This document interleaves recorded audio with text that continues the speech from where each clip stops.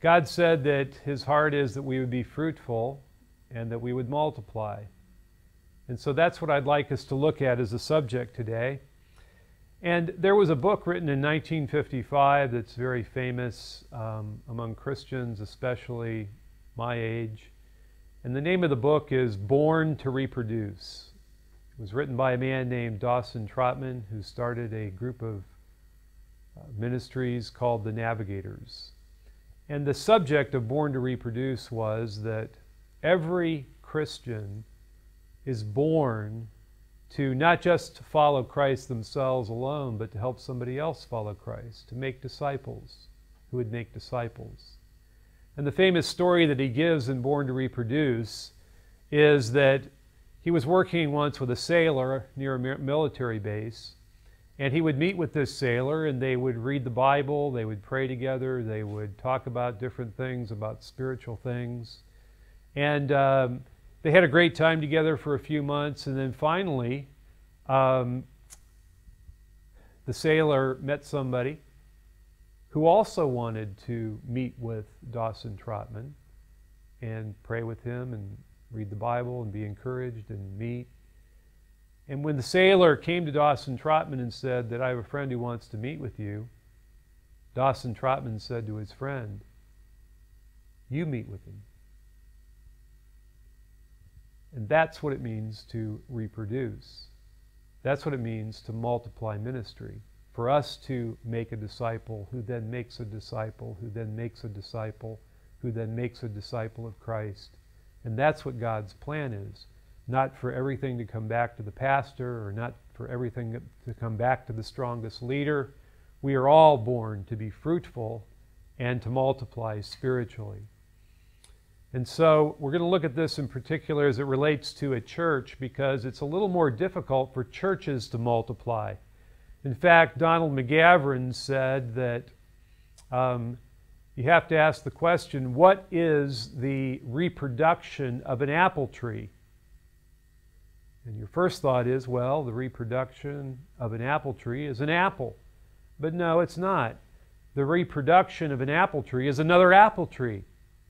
And so it is with churches, that we need to see that churches are not to be alone. They're intended to be fruitful, and then to start other churches that start other churches, and that there might be the multiplication of healthy churches among all people. And so that doesn't happen automatically. It has to happen at every level of a church's ministry. And so every Christian needs to take on the responsibility of multiplying, of working with somebody who will work with somebody. And then every small group leader has to take on the responsibility of helping another small group grow. And every Sunday school teacher helping birth another Sunday school class. And every elder coaching another elder. And every pastor raising up other young pastors.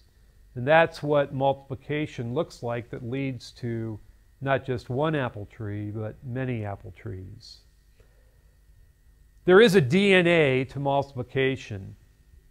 And DNA in this case is going to stand for a D, an N, and an A. And we're going to start with the D.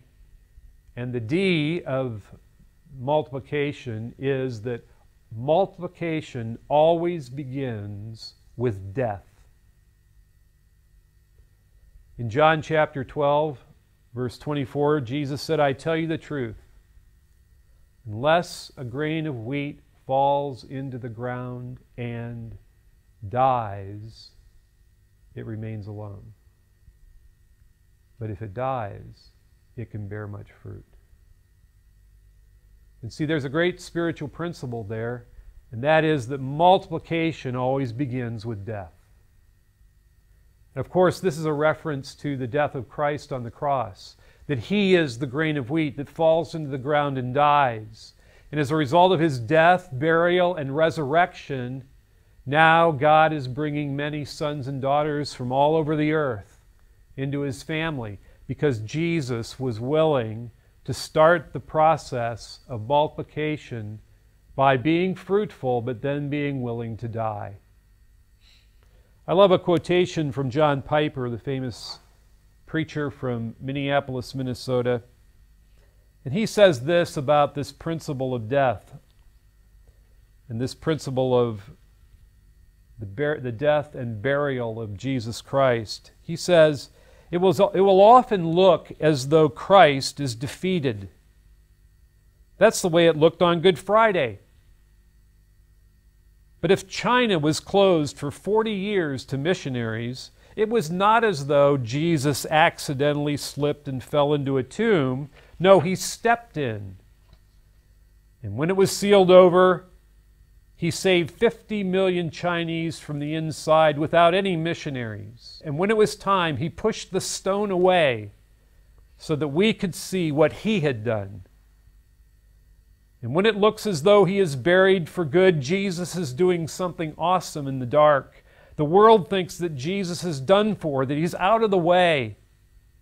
They think his word is buried, that his plans have failed.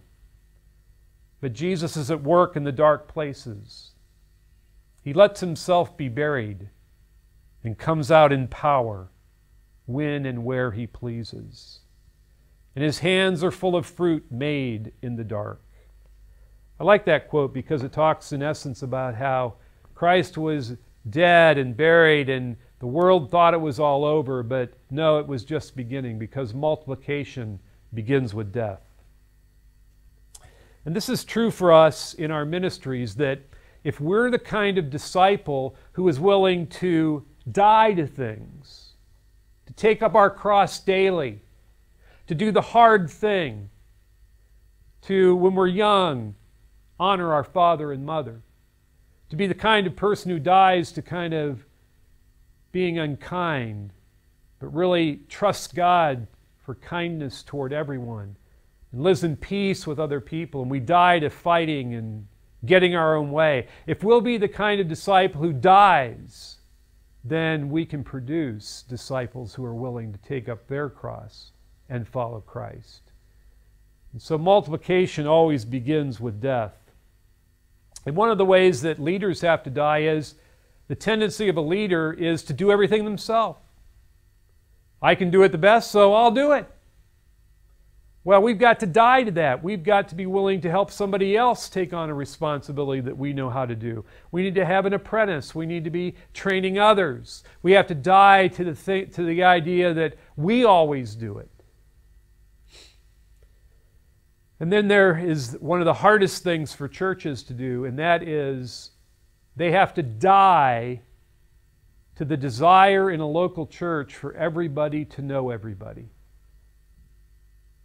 You see, if a church insists month after month, year after year, that they want to be around their friends, that they want to know everybody, that they want to know everybody's name, that they want to feel comfortable at church, this is the number one reason why churches stay small.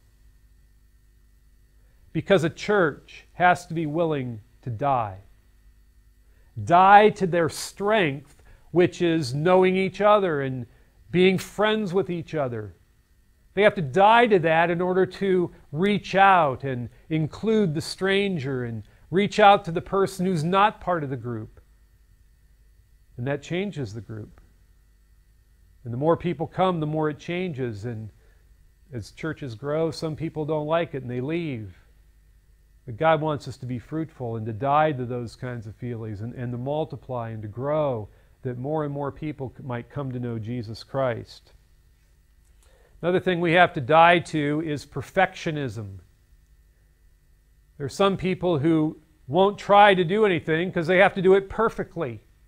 But we have to die to that. We have to be willing to do something in a small way and fail. If we're not willing to fail, we'll never grow. We've got to die to always being perfect. We've got to die to always doing it the right way.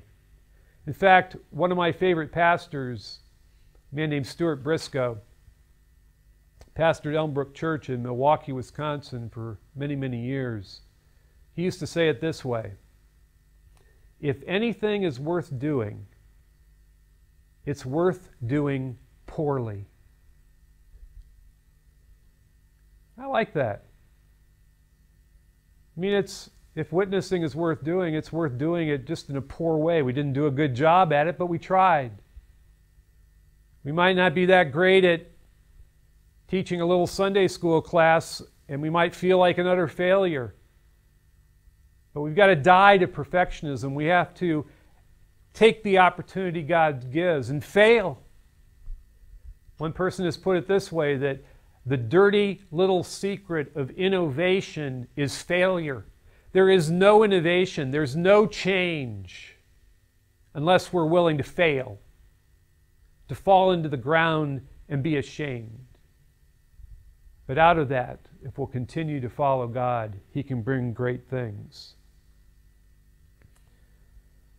Another thing we have to die to, and I work on this all the time, is I have to go back and I have to ask myself, okay, what am I doing that I need to stop doing?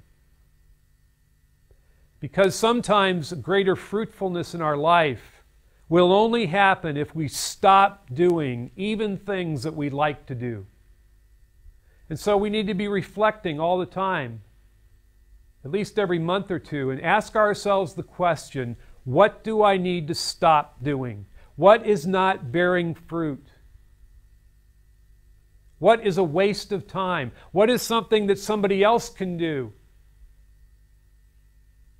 If I'll just help them, if I'll just pass it on.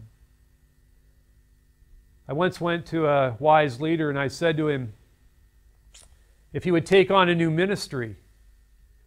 And this leader wisely said to me, well, Rick, let me pray about it, and I want to ask God what I should take off my plate before I put on my plate what you're asking me to put on.